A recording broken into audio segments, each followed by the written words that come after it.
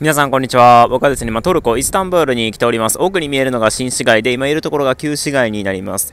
本日なんですけども、イスタンブールで観光していたんですが、今からですね、イスタンブール国際空港の方に向かいまして、フライトです。今回行く行き先はですね、初めて行く国、中央アジアのウズベキスタンにね、行くことになります。ウズベキスタンの首都タシュケントまでね、今回ターキッシュエアラインズを使って行きます。ウズベキスタンね、あまり行く人ね、正直日本人の中でもいないと思うんですけども、日本人、ノービザで観光で入ることできます。で、ウズベキスタン航空もですね、実は日本に直行便を週1回だけ成田空港に飛ばしているんですよね。多分これも知らなかった人結構多いと思うんだけども。で、帰りはですね、ウズベキスタン航空で成田まで向かうんですが、本日からね、3泊かな、ウズベキスタンの方で滞在するということで、今からですね、イスタンブール空港の方に行きまして、ターキッシュエアラインズを使いまして、中央アジアのウズベキスタン、タシュケントまでだいたい4時間半ぐらいのフライトになりますけどね、向かおうと思います。はい、ということで、今モスクに来てるんですけども、ちょっとごめんなさい、逆光なんでね、これ以上左移すのもなかなか難しいんですけども、イスタンブール空港まで今までですね、バスで行くっていうのが一般的だったんだけども、鉄道がですね、2023年、2年かな、去年かなに一部開業いたしまして、メトロ11号線っていうのが、イスタンブール空港まで乗り入れるようになりました。これに伴いですね、新市街、旧市街、どちらからもですね、イスタンブール空港に鉄道でアクセスするってことができるんですけども、今ね、ダイレクトにアクセスはできません。この新市街、旧市街、観光に便利なのがメトロ2号線なんですけども、メトロ11号線が空港に行くということで、今現状、空港から、この新市街、旧市街に来るには2回乗り換えないといけないのかな。1回メトロ7号線に乗り換えて、その後に2号線に乗り換えるって感じなんだけども、今後ですね、1回乗り換えで、済むようになります。2号線と11号線が乗り換えをね、直接できるようになるんで、今現状はですね、2回乗り換えないといけないということだけはね、覚えておいた方がいいかな。なので、バス使った方が圧倒的に楽ですし、早いっちゃ早いですね。メトロ使うとかなり安く、もう200円くらいでね、空港までアクセスできるんで、リーズナブルではあるんですけどもね。はい、ということで、今からイスタンブール空港の方まで向かいます。よろしくお願いします。イスタンブール観光、旧市街と新市街があるんですけども、皆さんどっちの方が好きですかね。僕圧倒的にね、旧市街の街並みの方が好きです。こうやって旧市街から、新市街の方をね、望むっていうのも好きなんですけどもね。ずーっと奥の方には、高層ビル群、今風の建物っていうのがね、軒を連ねています。メトロ2号線乗るとですね、ちょうどあの橋を地上で渡ってくれるんですよね。なのでその旧市街から新市街、もしくは新市街から旧市街の移り変わりをね、列車の車内から楽しむこともできます。というわけでイスタンブール空港の方にやってきました。こちらがですね、トルコを代表するイスタンブール国際空港になります。ターキッシュエアラインズの拠点空港でもありまして、奥にはですね、ターキッシュの飛行機たくさん見ることができます。地下鉄で移動してきたんですけども、地下鉄の駅からですね、イスタンブール空港までは若干歩くんですけどもね、屋根しっかりあるんで、雨降ってても全く問題はないと思います。はい、では早速ですけども、ターミナルの中入りましょうか。一番上のフロアがターミナルの中なんですけども、ターミナルの中入るときに保安検査があるんでね、そこで荷物検査っていうのを受けます。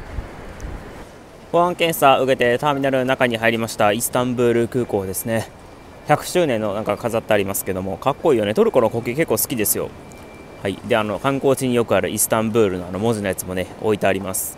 ほとんどがですね、ターキッシュエアラインズなんですけども、ターキッシュ以外の航空会社もね、それなりに多く就航していて、最近だとタイ航空がね、バンコクからイスタンブールに就航させたみたいです。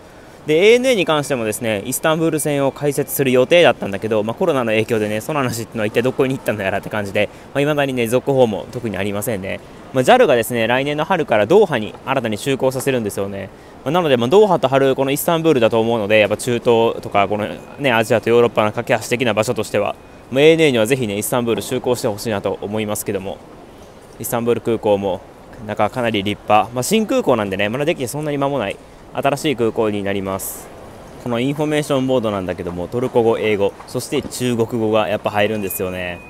中国の方はいいよね、本当どこでもあるからね、大体中国語っていうのはね。はい、ということでフライトスケジュールがバーっと出てるんですけども、今回乗る飛行機がね、確か19時25分発とかだったと思うんですけども、どの辺だ、もうフライトが結構ありすぎてよくわかんないんだけども、この辺かな、下から右の画面の下から3、4、5、6、7、8、9、10、11、12、13個目ぐらいの TK370 便タシュケント行きになります。タシュケントですね。ウズベキスタン航空とコードシェアしているみたいですね。今回は TK 便で乗ります。370便ですね。で、この辺りがターキッシュエアラインズのカウンターになるんですけども、今回ですね、エコノミーに乗りますが、ターキッシュエアラインズに関してはスターアライアンスに加盟しているんで、ANA のステータスとかね、持ってると優先レーン使えます。ここビジネスクラス用のチェックインカウンターなんですけども、これ右がビジネスクラスかな。左がスターアライアンスゴールド、ステータス用なんで、奥ですね、マイルズ&スマイルズっていう方を使わせてもらいます。すごくかっこいいですよね。これスタイリッシュやわ。この空港本当スタイリッシュなんですよ。なので非常に好きです。中東の、アブダビとかドバイとかドーハよりもね、僕このイスタンブールの空港が一番好きですね。はい、ではちょっとチェックインね、ババッとしてきます。サクッとですね、チェックイン完了しました。もう本当何も聞かれないですね。ビザの話とかも。日本人って本当楽だなと思いますけどもね、改めて。こちらターキッシュエアラインズの右がカウンターになります。こんな感じで椅子も用意されていて、水も置いてあるんでね、無料で飲んでいいみたいですね。なかなか良くないですか。これ裏がビジネスクラス用のカウンターになります。壁隔ててステータス用とビジネスクラス用で分けてるって感じかな。全然ね、内容変わらないと思いますけどね、どっちも。でもこれいいよね、分けてくれてる方が。上位クラス乗る人は、やっぱステータス用と分けるべきだと僕は思う派なんで、ラウンジとかに関してもね、このやり方結構好きです。ではですね、もう今4時半なんですけども、トルコ出国して制限エリアの中に入ろうと思います。今の時間帯全然空いてるんでね、快適に出国できそうです。この後ね、イスタンブール空港は、夜8時以降かなりラッシュの時間帯になってくるんでね、フライトがバーっと続きますね。関西空港行きと羽田空港行きもね、深夜の出発でしたよね。東アジア方面1時台2時台の出発がね、結構多いんですよね。はい、ということで、トルコ出国します。トルコ出国しました。優先レーンの方は誰も並んでなかったんでね、ノーストレスで抜けれてます。はい、ということでイスタンブール国際空港こんな感じで、もう入った瞬間に免税店がズワーッと続き、特に高級店がねいきなり目に入りますね。シンガポールのチャンギ空港とかとなんか雰囲気似てますけども、チャンギ空港はねカーペット引いてあるんで、下にねさらに高級感というのがありますよね。イスタンブールの空港なんだけども、ターミナルがねここに集約されてるんで、全フライトが集中するんですよ。なので時間帯によってはかなり人口密度が高くなってめちゃめちゃ混みますね、この空港ね。はい、では、今回もねターキッシュのラウンジに行けるんで、行きましょうか。前回来た時はねターキッシュエアラインズのビジネスクラス用のラウンジの方は営業していなかったんですよね。もう今やってると思うんですけども、ちょっと今回エコノミーに乗るんで、そっちにはね入れません。なのでスターアライアンスゴールド用のターキッシュのラウンジに行くということになります。フライトとか搭乗開始までもうあと2時間ぐらいしかないんでね、ちょっとシャワーとかも浴びたいんで、もう早速ですけどラウンジ行きましょうか。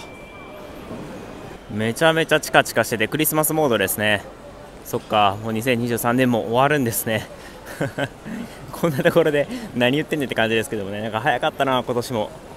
もうクリスマス終わるとすぐ年末年始ですからね。2024年ですよ。来年どんな年にしようかなとそろそろ考えないといけないというか、まず今年振り返らないといけないですよね。はい、そんな風に思います。めちゃくちゃ店多くていいわ。買い物好きな人は楽しめると思いますよ。で、ここがですねターキッシュのスター、アライアンスゴールド用のラウンジですね。ラウンジマイルズ&スマイルズになります。ビジネスクラス用のラウンジはまた別のところになるんだけども、今回エコノミーに乗るんでね入れません。ではこちら入りましょうか。ターキッシュの飛行機が奥に並んでいます。かっこいいよね。ターキッシュのロゴも好きだわ。ちょうどサウディアンも今いますね。はい、前回乗りましたけどもね。エスカレーターで上に上がってくると、こんな感じになっていまして、ゲートですね。これ右がカウンターなんだけども、自動改札が左にあるんで、ボーディングパスをね自動改札機のところにピッてやるとね中入ることできます。約2年ぶりに来ました。自動で演奏するグランドピアノが迎えてくれます。でこっちにはですね大きなデジタル広告ですね。かっこいいです。いろんな都市の映像が流れたり、ターキッシュエアラインズの広告が流れたりといったような感じです。でまずどうしようかな。シャワー浴びちゃおうかな。の前に食事の方がいいかな。ちょっと悩みどころですけども、さっき軽く食事しますか。でシャワー浴びます。奥の方まで来ましたけども、このラウンジねダイニングエリア割と全体に散りばめられているといったような感じでして、いろんなところでね食事が用意されています。ここヌードルバーですね。一応こういうオープンキッチンとかもあって、2年前とね何ら様子は変わってません。2年前来た時はあれかな、バイキングのやつは全部個包装されていたやつだったんだけども、もう今は普通になってますね。こんな感じです。ここサラダとかチーズとかなんか独特な中東風の料理かなみたいなのがいろいろと用意されているエリアになります。いろんな国の料理を楽しめそうですね。今日割と昼がっつり食べちゃったんで、そんなお腹減ってないんでね軽く取ってきました。本日のパスタってやつですね。これ全部オープンキッチンでいただけるものになります。パスタとミートパスタかな。でこれハンバーグですね、出来たてのミートボールになります。であとガーリックライスじゃないわ、チキンライスにトマトになりますね。でスパークリングとフルーツジュース取ってきました。多分機内食も出ると思うし、エコノミーなんですけどもね、夕食が提供されると思うんで、これぐらいにしておきます。他にもスイーツとかね、紅茶コーヒーとか、いろいろあるんで、このラウンジ食事の種類はかなり豊富です。食事も終えたんでね、シャワールームの方に行こうと思います。シャワールームね、使いたいというとすぐに空いてるということで案内してもらいました。ここで多分ナッピングルームなんじゃないの、仮眠する部屋ですね。こういったのも用意されてるみたいです。はい。ということで今回シャワールームは4番の方案内されたんで、ここになります。シャワールーム多分10部屋ぐらいあるのかな。時間帯によってはかなり混むと思うんで、早めに申し込むことをお勧めします。シャワールームですけどもめちゃくちゃ綺麗ですね。トイレももちろんついていまして、こちら洗面台になります。はい、こんな感じで。はい、シャワーがあちらですね。もちろんシャンプーとかボディーソープとかもろもろついていて、上にはレインシャワーもついています。でラウンジのシャワールームなんですけども、バスローブまで貸してもらえるみたいですね。であとはバスタオルとかはなぜか2枚ずつ用意されていて、スリッパとかもありますし、ドライヤーで、あとはシャワーキャップと綿棒とかそういったのも用意されています。このスリッパが用意されているラウンジのシャワールームっていうのは多分なかなかないと思いますよ。素晴らしいですね。これがターキッシュエアラインズのラウンジのシャワールームになります。今日はね、そんな長いフライトではない、4時間ぐらいのフライトなんですけども、ちょっと今日歩いたんでね、イスタンブールでささっとシャワーだけ浴びてから飛行機に乗ります。シャワー浴びてね、さっぱりしてきました。最高です。ターキッシュエアラインズのロゴ、ここね、荷物置き場なんですけども、外から思いっきり中の荷物がね、透けて見えるようになってるんですよね。安全のためとかもね、そういった意味はあると思うんですけどもね、こんな感じで、なかなかこういうの見ないですよね。こういうクロークっていうのはね。まだ時間あるんでちょっとジュース取ってきました。なんか高級そうなジュースですね。これ多分街中で買うと普通に1本大体5、600円はするよね。健康に良さそうな感じのジュースです。このラウンジなんですけども、吹き抜けになっているんでね、外普通に見れるんですよね。上から外を眺めるという形になります。カルティエとかでもうラグジュアリーブランドばっかりよ。ブルガリ、ディオアとかもありますしね。ゴディバカフェはあるんですね。ちょっとあれ良さげだな。次回行こうか。またね、いずれ近いうちにイスタンブールは来ることになると思うので、はい、こんな時間帯ですけども人は多くにぎわっています。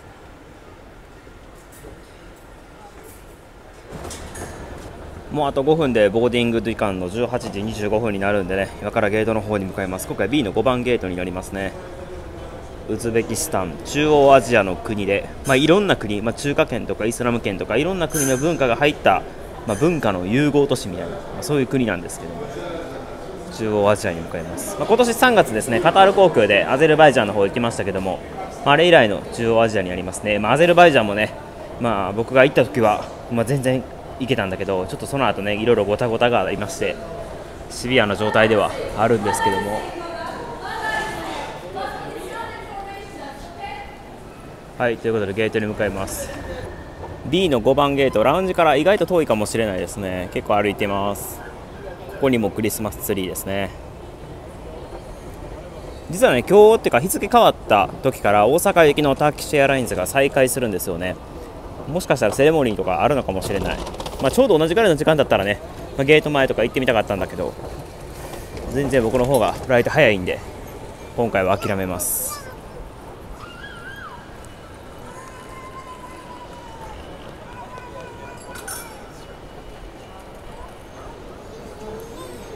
待合室みたいなところで今待機しているところですね。優先搭乗可能です。今回の機材エアバス A330 なんだけど、多分ほぼ満席なんじゃないかな。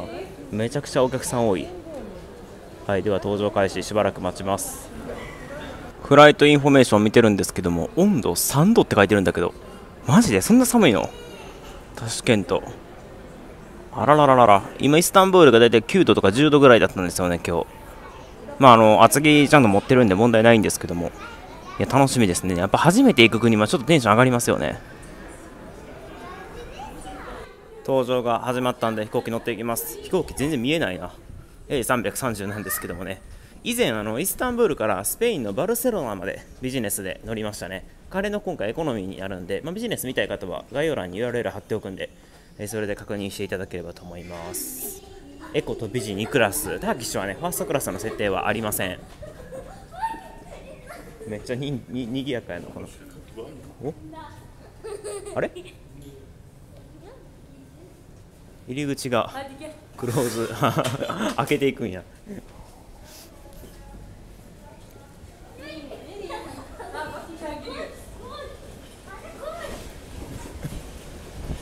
飛行機見えへんかったな結局。A330 です。ようやく飛行機見えました。エアバスの A330-300 になります。ターキッシュエコノミーの16列目をね今回指定しています。よろしく。というわけで機内入りました。本日エコノミークラス A330 なんで、座席配置は2プラス4プラス2なんですね。242の配置になっています。今回16列目 A の窓側を指定しています。結構新しい感じがするんですけどね、座席のモケットとか見た感じはね。座席の上にはクッションだけね用意されてます。あとイヤホンかな。後ろから見るとこんな感じです。隣人来るかな、それだけですね心配なのは。来てもね4時間ぐらいのフライトなんで全然いいんですけども、こんな感じです。座席に着いたんですけども、なんかに似てるなと思ったら大阪万博の脈々でしたっけ。ちょっと気味の悪いキャラクターいますけども、あれのカラーと同じように、あれも確か青と赤だったはずです。はい、で安全のしおりですが、エアバスの A330 のダッシュ200か300ですね。多分ダッシュ300のはずです。はい、で足元にはですね各座席にコンセントというのをついていますし、 USB ポートもね足元についてました。でモニターはですねこちらなんですけども、かなり小さめですよね。めちゃめちゃ古いなって感じはします。入った瞬間ね、この機内のなんかデザイン的には割と新しいかなと思ったんだけど、多分古いです結構。足元はこんな感じでして、フットレストもねついてるんですけども、これ隣の席のフットレストね、なかなかこれが緩くてねバタンって時間経つと落ちてきます。はい、そんな感じの機材になりますね。シートピッチはめちゃめちゃ広いってわけじゃないけども、全然これだったら4時間5時間ぐらいのフライトだったら問題なくね過ごせるかな。そんな感じになります。ターキッシュエアラインズの動画今まで4本上げてるんですけども、全てビジだったと思うんですけどね、今回初のエコノミーの動画になりますね。日本船のエコノミークラスはもう少し最新の機材が導入されてるんでね、ここまで古い感じはしないと思います。 A330 ってギャレーがちょっと少ないよね。すげえ後ろまで見渡せれるんで、すっきりした感じの内装になってますよね。これはLCC の大きな機材として選定される理由がなんかよく分かりますわ。本来だったらトイレのところとかギャレーがねあるはずなんですよね。モニター動きましたね。日本語にも対応しています。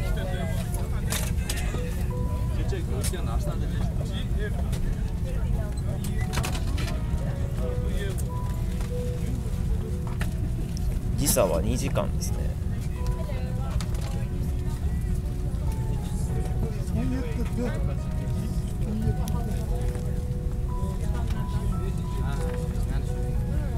映画はこんな感じです。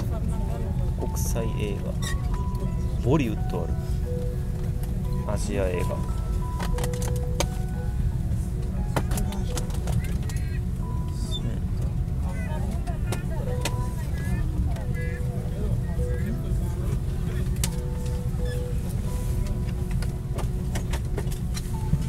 トルコの映画ですね。ちょっと感度は悪いね。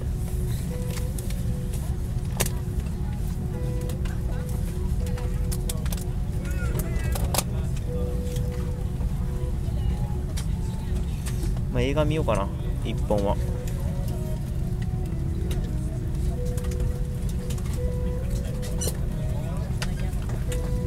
はい、こんな感じであります。コンテンツの内容は最新機と全く一緒だね。十分です。なんかこのモニターの古さと合わないぐらい綺麗ですね。すごいわ、もうほぼ満席ですね。今日のフライトぎっしり埋まってます。ようやくそろそろ搭乗終了かな。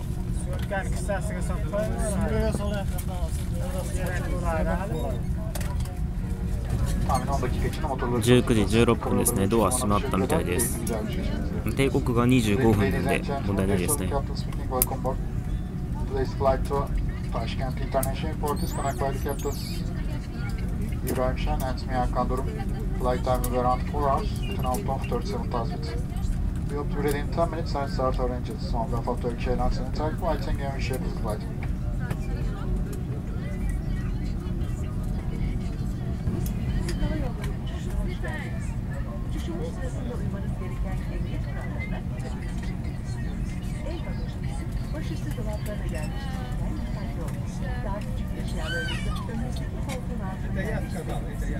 Temel ikaz ışıkları yandığında kemerlerinizi gösterilen şekilde bağlı. Elinize göre ayarlayınız ve ikaz ışıkları sönünceye kadar bağlı ve gördüğünüz kemerinde gösterilen şekilde açınız. Uçuş öncesi desekmesiyle ilaveteler kabin ekibi tarafından verilir. Cep telefonlarınızı ve tüm elektronik cihazlarınızı uçuş moduna alınız. Uçuş modu özelliği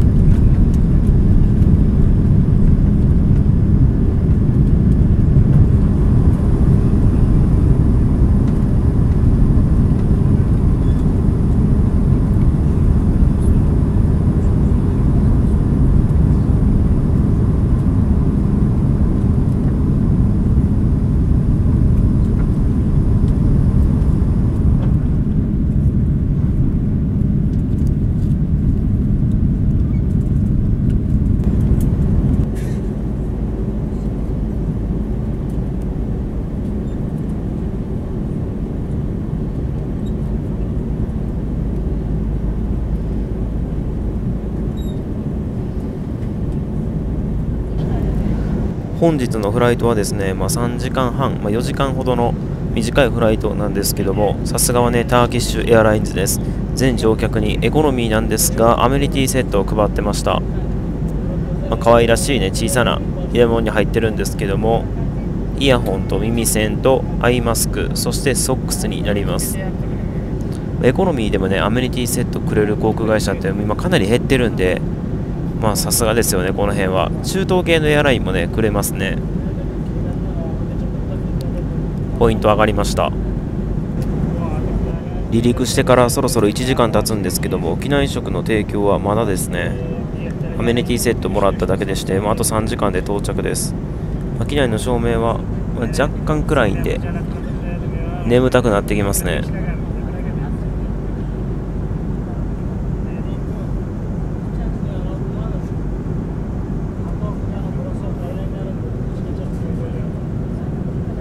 多分今準備はしてると思うんで、この後ね提供始まると思います。ようやくですね機内食サービスが始まりました。離陸してから1時間と10分ぐらい経った今始まったところですね。一応夕食の時間帯ですから割とねがっつりとしたメニュー提供されると思いますよ。機内食が提供されました。ビーフかパスタだったんでね、今回ビーフにしたんですけども、まさかのラウンジのハンバーグと全く同じでした。でご飯、トマトと豆ですね。全然このハンバーグ美味しいんでねペロッと完食しましたけども、ご飯とね結構合うんですよ。当たり前だけどね。でこのご飯も日本の米に非常に近いような感じの米でした。でこれ真ん中のねなんかちょっとスパイシーな感じのサラダはね正直美味しくなかったですね。で左がですねデザートのバニラムースなんだけど、これめちゃめちゃうまかった。おかわり欲しいぐらいでしたね。であとはパンとバターと水って感じ。ドリンクはねコーラにしています。ワインとかねアルコールとかも無料でいただけました。機内食全体的にはね十分満足です。食後にコーヒー紅茶のサービスがあったんだけど、もうなんかちょっと多分なんでねこれ以上飲むのはやめておくので断りました。はい、というわけで、あとですね2時間10分でタシケントに到着になります。今タシケント時間で23時18分か。微妙な時間ですよね。2時に到着っていうのはもう確実に空港泊ですね。旅行者にとってはちょっと使いにくい時間帯です。朝に到着する便もね確かあったはずです。ただそっちはね小型機だったんですよね。なのでちょっと今回 A330 が良かったんでこっちの便選びました。あとはウズベキスタン航空もねイスタンブールに就航してるんですけども、ちょっと今回ウズベキスタン航空は、最後にですねウズベキスタンから成田で乗る予定なんで、同じ航空会社で連続で続くとね面白くないかなということで今回分けてます。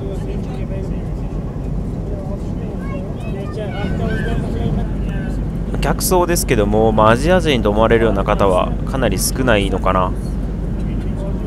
日本人なんていうのは多分ほぼいないと思うし、日本からウズベキスタン行くんだったら、ウズベキスタン航空の直行便もありますけども週1便なんでね、ちょっと使いにくいですよね。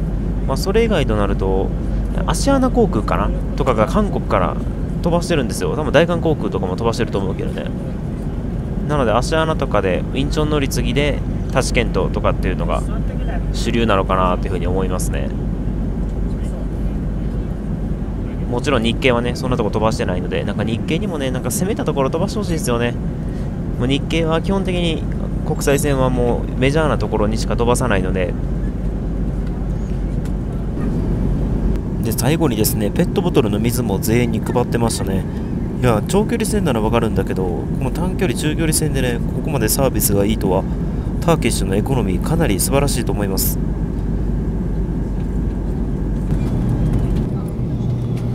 おはようございます。普通にですね寝てたんですけども、もうあとね18分で着陸。シートベルト着用サインも点灯して最終着陸態勢に入りました。ちょうどタシケントは1時を過ぎた頃ですね。1時間ちょい寝てましたね。はい、ということで超微妙な時間帯ではありますけどもね、起きないといけません。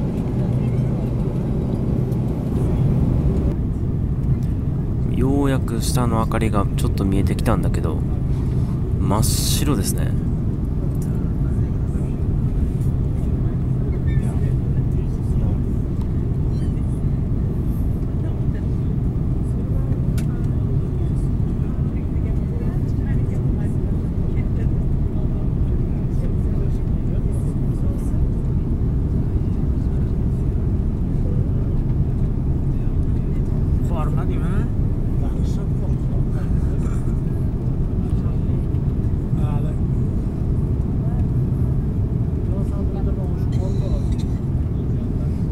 めちゃくちゃ雪積もってる。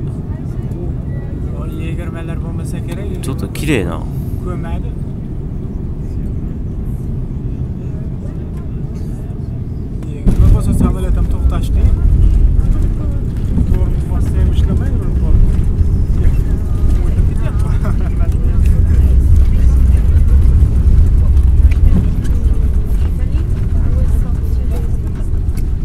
うわすげえ真っ白ですね。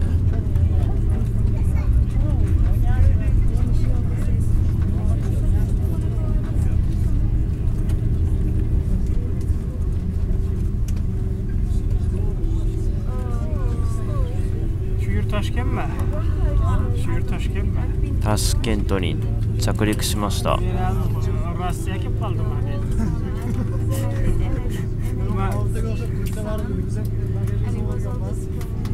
Moskva'ya geldik mi hep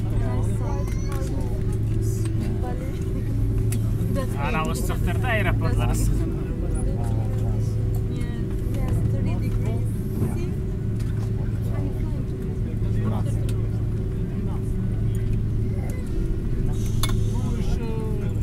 Hanımefendiler, beyefendiler ve sevgili çocuklar, yolculuğunuzun rahat ve keyifli geçmiş olduğunu umuyoruz. Emniyetiniz için kemer ikaz ışıkları sönünceye kadar lütfen yerinizde kalınız. Kemerinizi bağlı tutunuz ve başüstü dolaplarını açmayınız. Tüm elektronik cihazlarınızı kullanabilirsiniz. Uçak park pozisyonuna ulaştığında başüstü dolaplarını açarken dikkatli olunuz. Ailines üyesi Türk Hava Yolları ile uçtuğunuz için teşekkür ediyor. Sizlerle yeniden karşılaşmayı diliyoruz.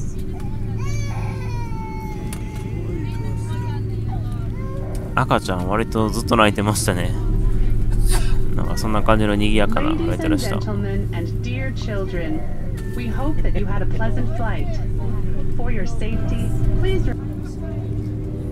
これ旧ソ連の飛行機かな。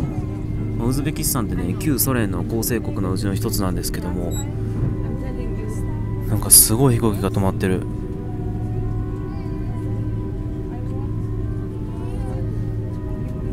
こんなん見れるんだ。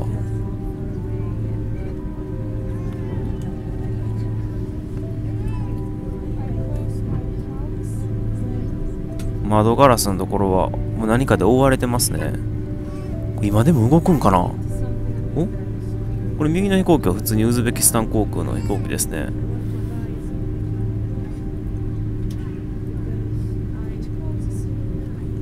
これ767なんじゃないかな、多分。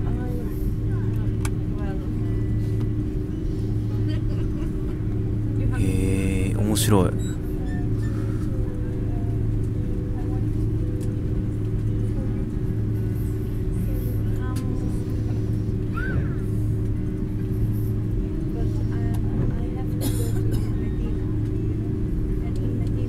ウズベキスタンって書いてますね。こんなん初めて見たわ。こんな飛行機いっぱい止まってる。着陸してからね、もう30分以上経ってるんですけども、まだねスポットに着かないです。でこれ目の前の飛行機なんですけど、これロシアのモスクワ行きです。ウズベキスタンはね、今でもロシアとの関係がかなり強いので、ロシア行きの飛行機もね普通に運航してるんですよね。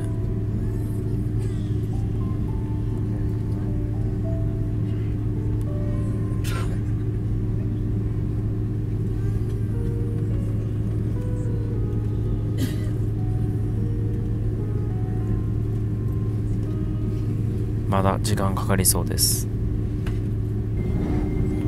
2時20分ですね。ようやくスポットに着いたと思います。ずーっとね車に誘導されながらねここまで来ました。ウズベキスタンの国旗です。青、白、緑の3色。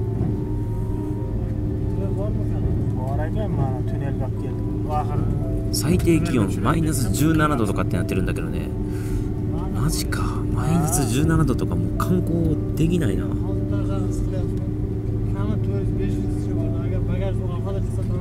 今もうマイナス5度とかになってるみたいです。はい、ということでようやく着きました。タシケント国際空港です。では後帰します。後帰するまでもねまた時間かかりまして、今の時間2時半ですね。ようやく飛行機降りました。着陸してから約1時間経とうとしています。普通に雪降ってるし、ボーディングブリッジ越しでもめっちゃ寒いっすね。